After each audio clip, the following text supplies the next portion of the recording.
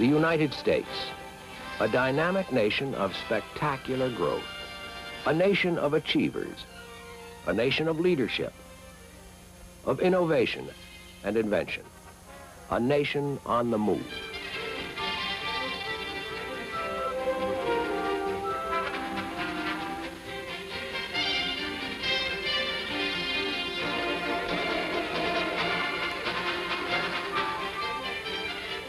It's a demanding nation, discriminating buyers who have ever-broadening needs, a huge power plant for a mushrooming tri-state area, a sophisticated electronics panel to advance the race into space, controls to govern the machinery of a vast industrial complex, an air warning defense system, appliances for the homemaker, house wiring for a new all-electric development. Much of this material came through a Graybar building such as this, typical of those which dot the nation. Its movement resulted from the action of Graybar people and the customers they serve. The telephone plays an important part in the day-to-day business of this marketing and distribution giant. Much of the goods that move to the ultimate user from Graybar, the nation's largest independent electrical distributor, begin their journey via the telephone.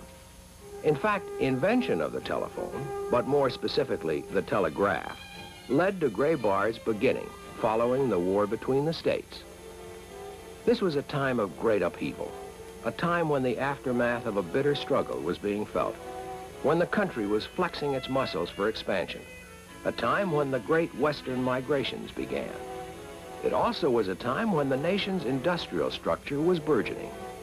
Men with ideas, with confidence in their country's future, were making plans to play an active role in America's growth. Two such men were Gray and Barton. Elisha Gray was a 34-year-old Oberlin College professor. Enos Barton, a 27-year-old telegrapher. Gray designed telegraph instruments in his spare time. Barton was interested in the manufacture and sale of these instruments. They joined forces in 1869 with an investment of $2,500 each. From this shop in Cleveland, Ohio, where they manufactured telegraph keys and relays, bells and buzzers, fire and burglar alarm systems, a giant has grown. Graybar. 100 years have passed, the first 100 years. And in many ways, they lived up to the old cliche, the first 100 years are the hardest. They were years of struggle and rapid change, of keeping up with, even ahead of, a fast-paced economy. Years of exercising a leadership role in the development of the electrical industry. A lot of people call this map of the United States the Graybar map. It shows how Graybar distribution blankets the nation with locations in every major marketing area. If you put all of the Graybar buildings into one continuous structure, it would measure 1 story high, 100 feet wide, and 10 miles long.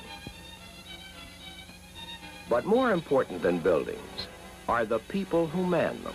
Knowledgeable people equipped to expertly handle almost any problem relating to electrical products, their installation and use. People like this specialist in lighting. There are several specialists in every Graybar district. They handle the products of hundreds of manufacturers. Quality products which fall into such categories as electronics, power apparatus, construction, communication, appliances, over 100,000 individual items. Specialists or line managers go into the field to give the customer the technical assistance he requires. They also train Graybar sales and inside personnel regarding products in their lines. Once a customer's needs are defined, a quotation must be given, and when accepted, the order processed by people familiar with descriptions, prices, and products. Graybar people all over the country process more than 23,000 orders every day.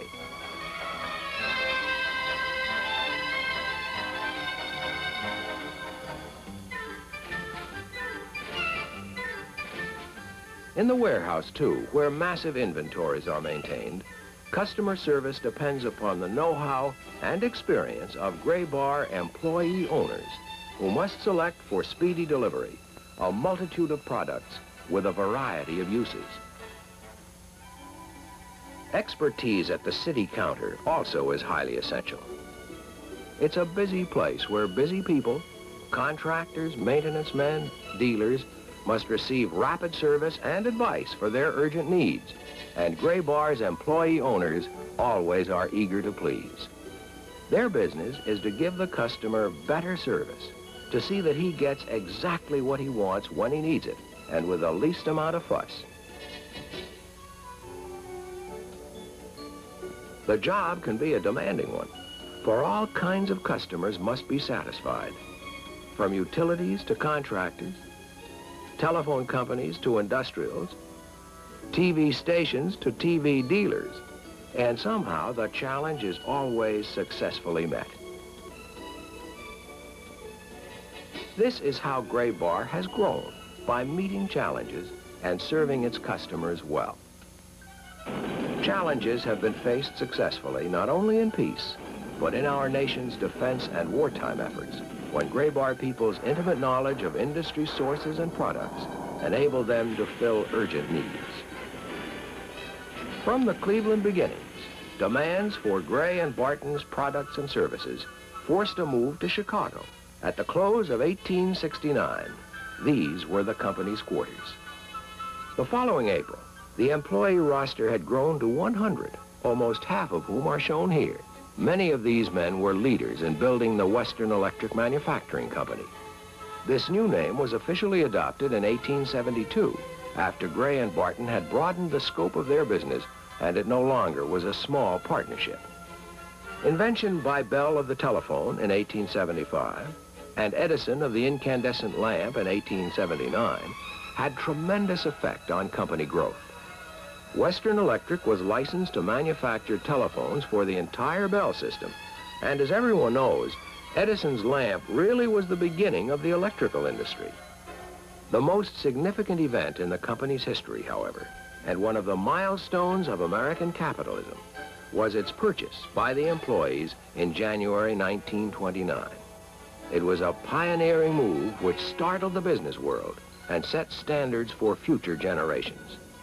But none ever would be of the magnitude of this, when Graybar's first president, Albert L. Salt, presented a check for $3 million to Western Electric's president for the purchase of the common stock of the company.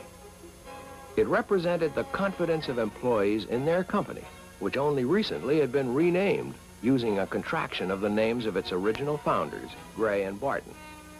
Western Electric retained $6 million in preferred stock. This, the balance of the purchase price, was paid off over a period of time.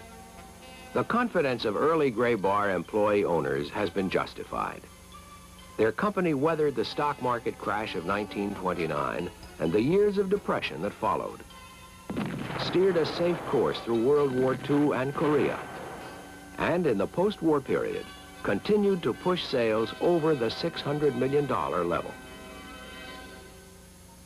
As Graybar's distribution network expanded, the character of its business changed. From catering principally to telephone companies and large electric power companies, it became the distributor of everything electrical, from electricians' hand tools to electrical appliances for the housewife. With employee ownership came a whole new viewpoint. Employee welfare, satisfaction, and progress were management's primary concern. The company became one of dedicated people, a company with a great future. Pioneer benefit programs were instituted, which today assure Graybar employees the opportunity for security, personal growth, and a share in the profits which they help to create. Graybar's management is homegrown. They are up from the ranks people, aware of employee needs and aspirations. They have shared the experience of starting at the bottom. Perhaps this tells the story better than anything. It is true of all Graybar management. Men like Frank Ketchum, who followed Albert Salt and was president when the final payment of $1 million on the preferred stock was made in 1941, giving employee owners full possession of their company. Since 1941, common stock has been made available from time to time for purchase by the employees on extended terms. Under Alfred Nickel, employee benefit plans were expanded to increase accident and sickness benefits. His successor as president, Willard Henges, began his career in the warehouse at $5 a week. He saw to it that a new, more liberal profit-sharing plan was instituted. John Rain, whose first job with Graybar also was warehouseman. During his tenure, pension payments were liberalized to bring them into line with the accelerating cost of living. These men, and men just like them, typify Graybar management's concern for keeping company benefits better, more liberal, more advanced, and more up-to-date.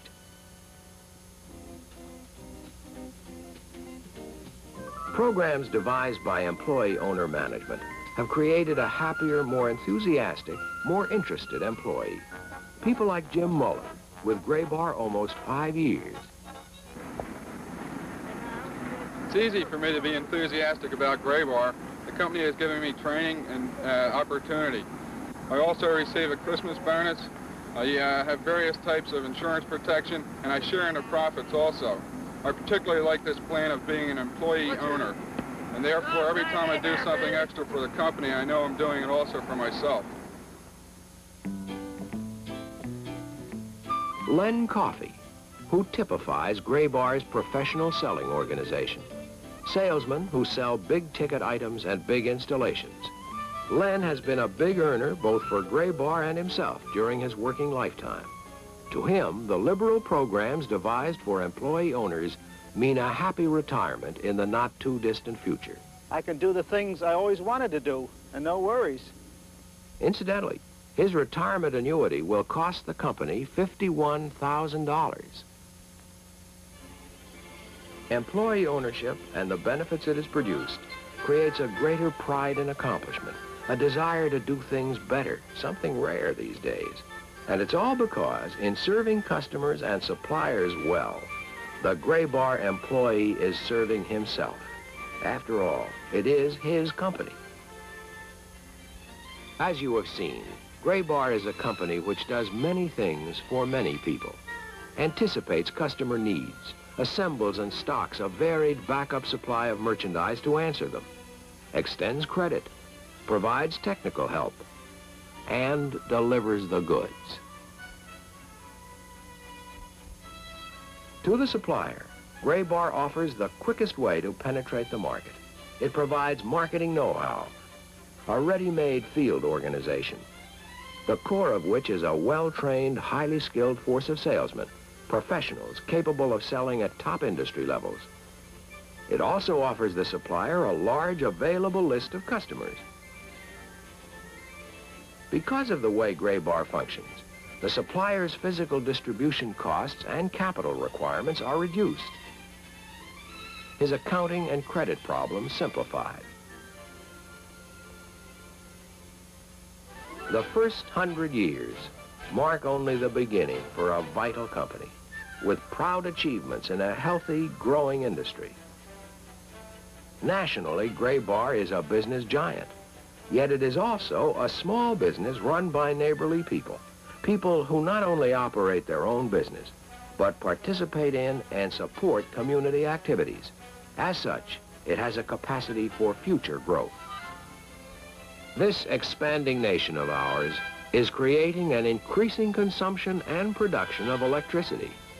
The vital needs of industry, government, and education must be served. And Graybar's employee owners will serve them well with the same dedication and enthusiasm in the next 100 years.